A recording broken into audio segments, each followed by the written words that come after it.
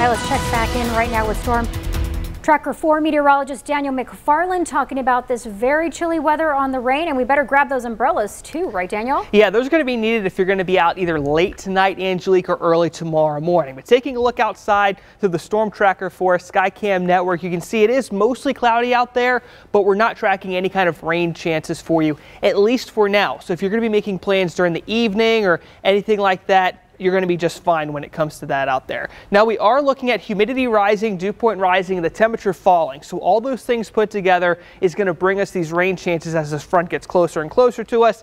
But I do think over the next couple hours, as I mentioned, you're going to be fine. Temperature is going to be holding steady over the next few hours as well, with these clouds holding in some heat. You're going to see 62 in Oro Valley by about 5 o'clock. Catalina could be one of the cooler areas with about 58 degrees for you.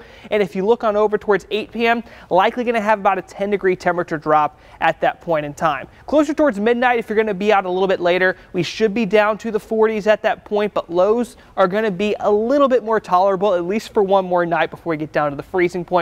Areas like Tucson, along with those rain chances, are going to be down to around 39. And if you're wondering who can see snow, look out for the people under 32 degrees. So Benson likely to see more of a mix of that snow and rain, maybe a dusting at best when it comes to those snow chances. Wilcox is going to be another area where I do think that mix of snow is going to be likely, but we're also tracking a better snow chances even for the city of Tucson, Angelique, and I'll talk more about that in a few minutes.